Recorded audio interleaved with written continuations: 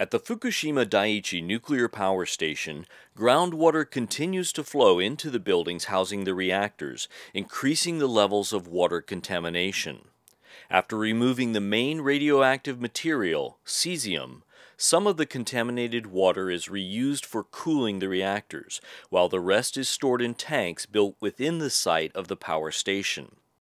A number of measures have been taken to avoid generating water contamination, such as diverting groundwater away from the reactors and guarding against leaks from the water storage units. In addition to these measures, decontamination of the stored water is essential to resolving the issue.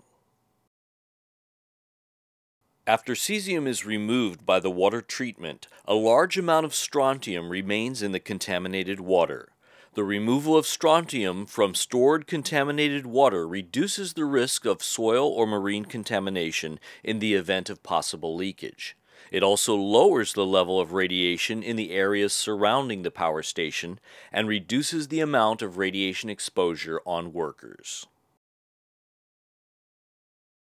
In order to speed up the decontamination process, TEPCO treats the water using various equipment, including multi-nuclide removal equipment known as the ALPS system.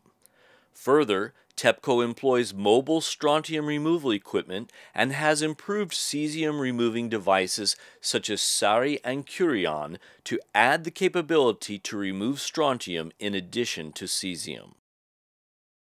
This video introduces the multi-nuclide removal equipment, one of the systems for cleaning contaminated water.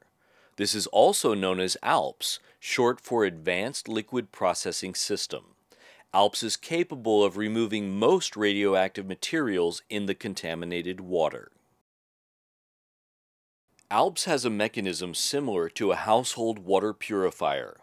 A household water purifier uses a filter to remove foreign matter, such as impurities and rust, to purify tap water. In the case of multi-nuclide removal equipment, absorbent granules are used to clean the contaminated water. In order to improve the absorption efficiency, calcium and other elements are eliminated from the contaminated water before the water is fed through the equipment. The water is continuously fed through various types of absorbent materials to remove specific radioactive materials, including strontium. The existing multi-nuclide removal equipment, or ALPS, began trial operation in March 2013. The actual cleanup of contaminated water is underway while we continue to monitor the equipment's capacity. In September 2014, the installation of a new version of ALPS was completed for testing, using actual contaminated water to confirm the system's performance. A series of improvements were made to the equipment based on operating results at existing facilities. In October 2014, a test operation of the high-performance version was launched. While its nuclide removal performance is equivalent to that of the existing system, the new equipment generates less waste in the cleanup operation. The installation of these systems is expected to accelerate the comprehensive water decontamination process. Tritium water, contained in contaminated water, cannot be differentiated from regular water and is extremely difficult to remove.